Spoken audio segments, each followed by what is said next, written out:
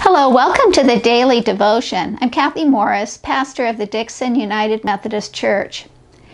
The Apostle Paul, in his letter to the Christians in Rome, addresses the futility and frustration that we experience in life.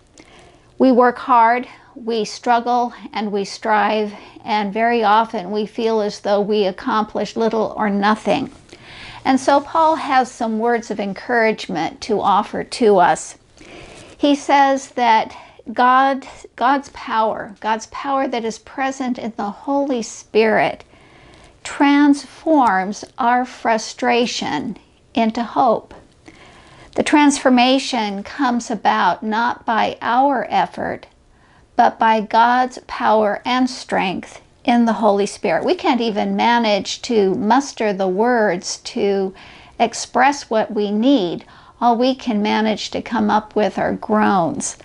But God knows what we need and meets us in our weakness.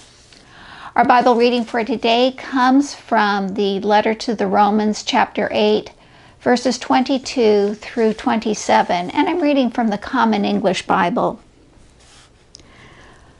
We know that the whole creation is groaning together and suffering labor pains up until now.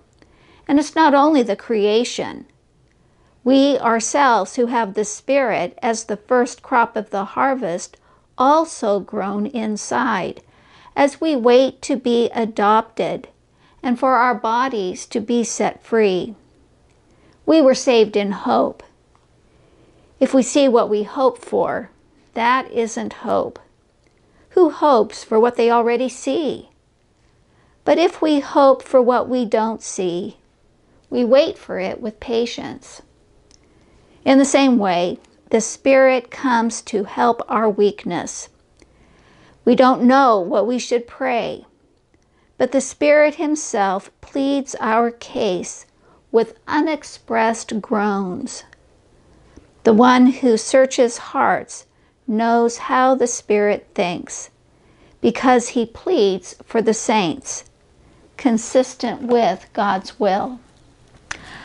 Isaac of Nineveh, or as he is also known as Isaac the Syrian, he lived in the 6th century. He was born in Kurdistan, and for some years he served as a bishop of the church, and then he retired to a monastery. Isaac wrote a prayer that he addressed to the Holy Spirit. It expresses complete trust in the Spirit's power. The power to transform his whole life,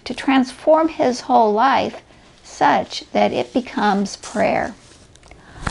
Holy Spirit, dwell in me, that I may become prayer. Whether I sleep or wake, eat or drink, labor or rest, may the fragrance of prayer rise without effort in my heart. Purify my soul and never leave me, so that the movements of my heart and mind may, with the voices of full sweetness, sing in secret to God. Isaac is asking the Holy Spirit to transform every aspect of his life, his sleeping and his waking, his eating and his drinking, his working and his resting. Prayer, rising without effort. Imagine that.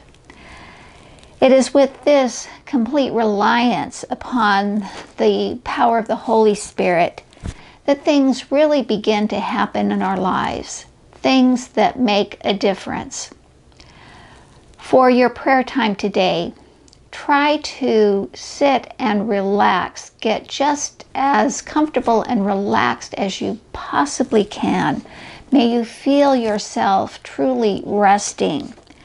And then, as you do that, sense the Holy Spirit's presence in your very breath. And as you become aware of the Spirit's presence in your breath, may you feel the Spirit's power rising within you.